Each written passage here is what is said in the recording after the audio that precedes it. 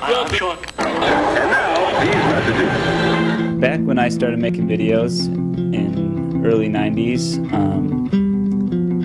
the market was completely different. It was more emphasis on a surf team from a big surf company, and there wasn't an independent filmmaker out there.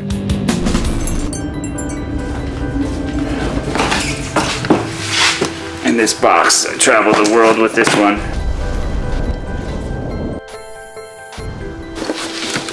This is the camera that I used.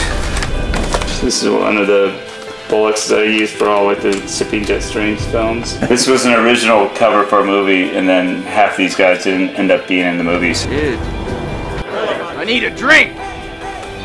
I'm Taylor Steele.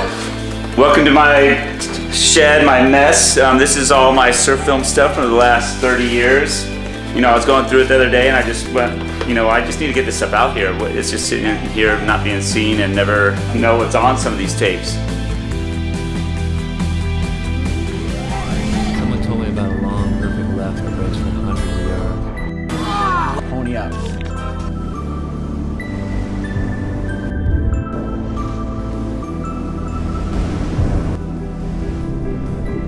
So we're going to release it every day, and hope you enjoy it.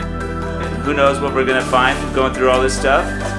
Click subscribe, share it, tell your friends, and it should be a fun adventure we'll all go on. That's cool. Yeah.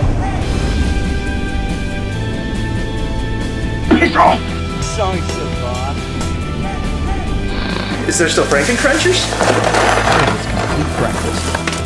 There is. Little peace signs. I don't know what to do with it. I can't throw it away, but I don't ever use it. Let's not jump to conclusions. I mean, surfing is still hot, as the kids say, just not as hot as we might have imagined.